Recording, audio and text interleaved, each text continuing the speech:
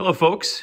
Today I want to talk about a project that I'm launching on to research and then refurbish these two clocks. These are master clocks and they would do normally two functions. They would exist in a commercial building.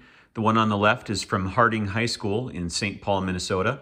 And the one on the right is from Fire Station 24, also in St. Paul.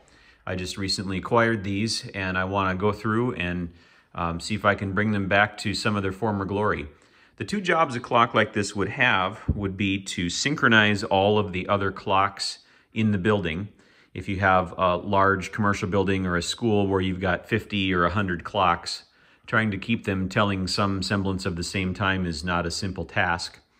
And the other function is these clocks would ring bells. So this would have indicated class start and stop time, breaks for a factory, something like that. The clock on the left is from International Time Recording Company. That dates to somewhere probably in the 1920s. I haven't done the research yet to find out exactly when. And International Time Recording Company is actually the predecessor of what we know today as IBM, International Business Machines. This was the first product that they made. And morphed into something a lot more complicated. On the right is the Standard Electric Time Company, and I believe Standard Electric became Simplex. So both of these have very long histories. Clocks in this style were generally from 1920 to 1960, somewhere in that general range. And so these are not quite antique or very close to antique, but not as old as some of the other stuff that we've talked about on this channel. I'm going to take you in a little closer and we'll show you around.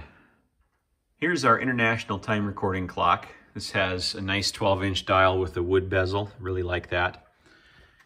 In the middle is a giant timing device. This should be relatively familiar to those of us that have used those Christmas light timers that have the wheel on them and that you pop in little plastic knobby things, and that's what causes the timer to turn something on and off. This is the antique version of that. This big drum has a number of channels and discs, and these pins you would insert where you wanted the event to trigger on or off. This particular drum goes around every 6 hours, so you can see the marks have both, in this case, 7 o'clock and 1 o'clock. And how the clock would differentiate between that is this dial up here, which has the day of the week as well as 4 6-hour periods. So each one of these positions, which I can advance with this little lever, corresponds to one rotation of the big drum. This clock is capable of several different zones. There are 4 bell zones in the clock. These are the relays that would drive the bells wherever they go, and the bottom of the clock has these push buttons where you can manually ring a particular bell. There are the bell on and off switches,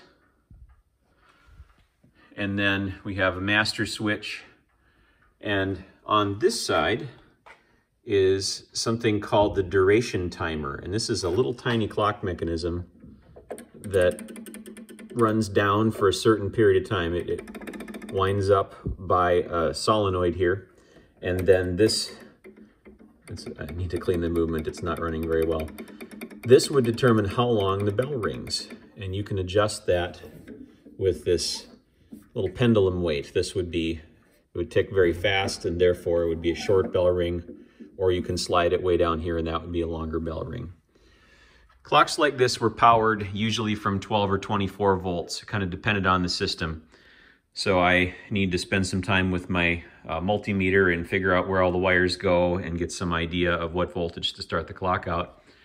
I can manually wind it up by reaching in and just grabbing the spring-loaded gear at the bottom of the time train, and the clock does run. It'll run for maybe 15 minutes or so without power, so if there's a brief power outage, the spring can store enough energy to keep it going for a little while. But there are some versions of clocks like this that have weights that run on the side of the case that would run a week before being automatically rewound. So this is the International Time Recording Company. from 1920-ish or something. Here's our standard electric time. This was a competitor to the International Time Recording Company. You can see they've got this nice window to view the escapement of the clock. And like on the other one, I can reach back to the bottom of the train and I can wind this clock and it'll run for a little while. I gotta find it. There it is. So there we are underway here. This one rings bells as well, and it does that via this paper mechanism, which is really fascinating. These contacts are actuated by holes in the tape. This would be lifted by the hole. This would fall into the hole, and that would cause this contact to close, which would then cause the bell to ring for, looks like probably 1 minute, I think there. So that what we see on this piece of tape is probably a passing time, 3-minute passing time. And this tape runs around on these pulleys and just goes back around. So every day that tape advances. You can see there's 9, 9:05, 9:10, 9:15. And this clock, like the other one, has 4 bell zones. And so this piece of tape has 2 zones on it. You can see the 2 rows of holes here. There's the other back half of the mechanism where a second piece of tape would run, and then you could have different parts of the building on different schedules. Down at the bottom of this clock, we've got our bell switches and manual ringing controls. And I believe this is just a master bell system on-off. So I am excited again to get into both of these. They're roughly contemporary to each other. I like the case on these, and actually I quite like the door. This is etched. I'm not sure if it was chemically etched or sandblasted, but it's just beautiful, and I love clocks that have a local connection that is understandable. And we can see here that fire station number 24, 1720 East 7th Street, St. Paul. I believe the building is still standing, though it isn't a fire station anymore. So just wanted to give a quick introduction to these clocks. Stay tuned as I get to work making them run again. Thanks for watching.